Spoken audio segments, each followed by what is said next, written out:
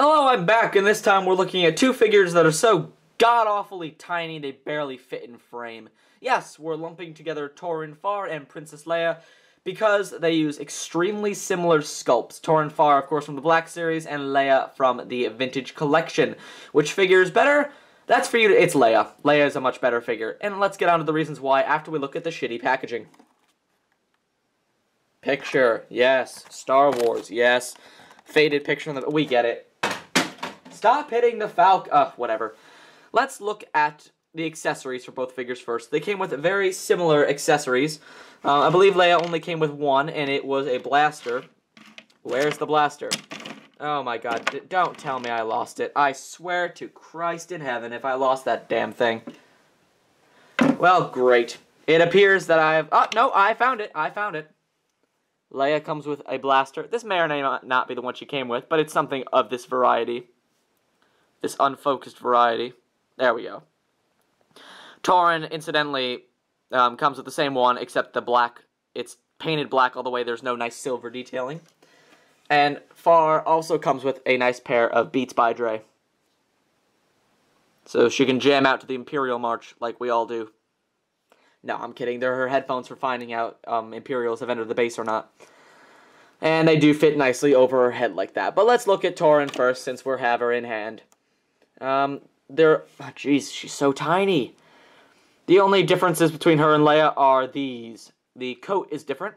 This is different. This part of the arm. Hands are different.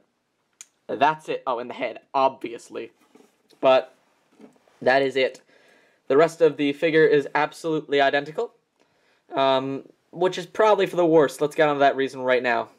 Actually, let's not. Let's dilly-dally around it and talk about the head sculpt. It's not great, and here's why. In the movie, if any of us know, she has a massive bun. This bun is not nearly massive enough. I know that sounds strange, but it's technically inaccurate, and I have to point it out.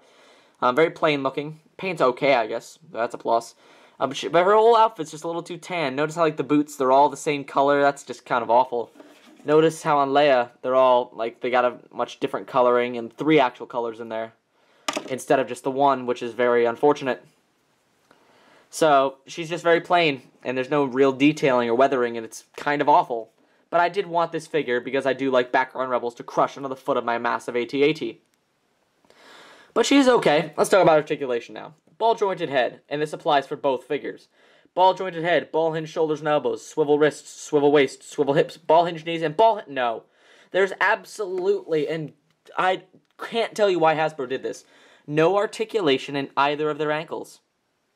Yup, it's completely stiff. I don't know why they decided to do that. It's extremely unfortunate. It does hinder the figure's ability to stand. It does hinder the figure's ability to do anything, and I hate it, hate it, hate it. Ugh, but enough complaining about her. On to Leia, the beauty of the galaxy. Yes, indeed. Princess Leia Organa in her Hoth... Organa in her Hoth outfit. Very nicely done. Has a nice rank badge there with some silver detailing. We got the red lipstick. Not sure if that's accurate or not, but I do like it. Her face is very pale, but again, looks right to the movie. Dark hair. You know, they got the bun right and everything on her.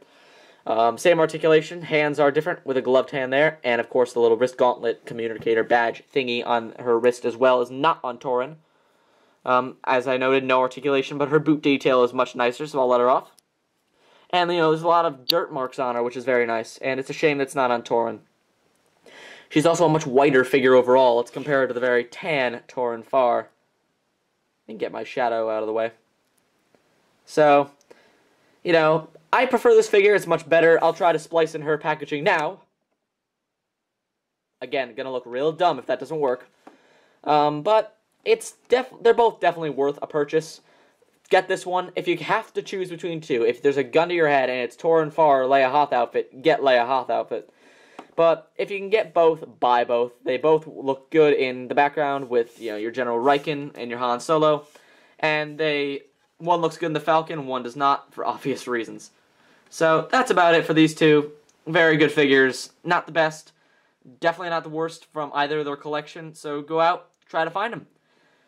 Next we'll be looking at more Imperials, because I'm sick of these godforsaken rebels on my godforsaken shelf. I've already swore in these videos. Why didn't I just say it? Whatever. See you guys later. Bye.